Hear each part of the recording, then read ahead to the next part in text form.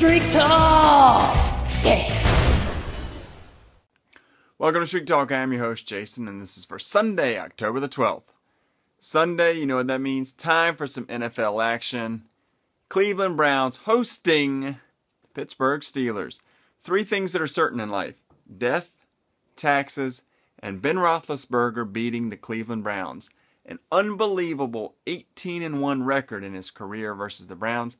I have no idea what they did to him as a child, but apparently he wants to take it out on them with a personal vendetta and kill them. And he has done so. 18-1 record, as I mentioned.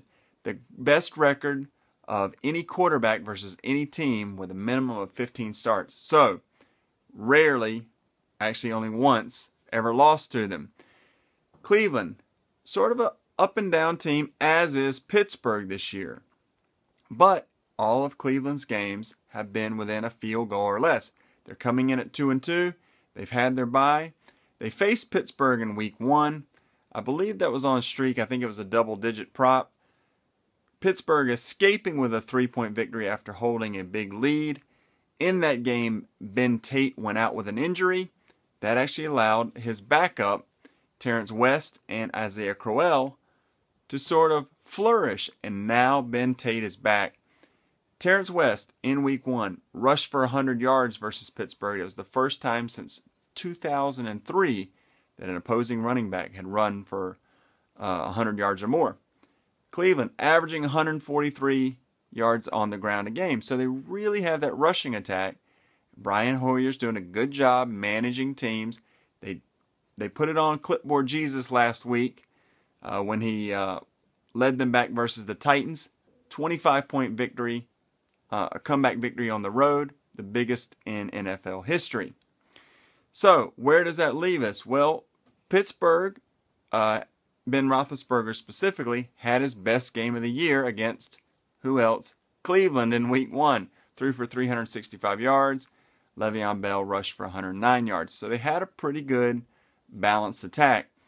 Antonio Brown for the Steelers, going for his 22nd game in a row with at least 5 catches. That is an NFL record. Also, Browns 28th versus the pass, so really setting it up for Roethlisberger to have another big game.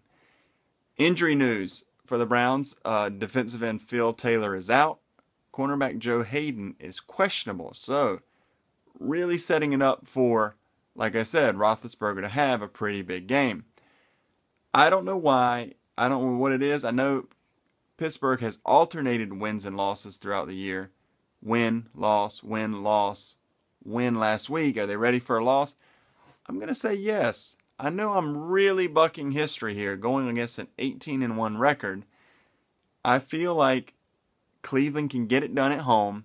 They're a 1-point, 2-point favorite, depending on where you shop.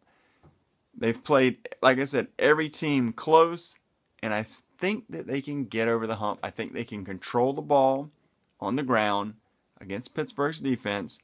Not quite the formidable defenses we've seen in the past. Still not bad.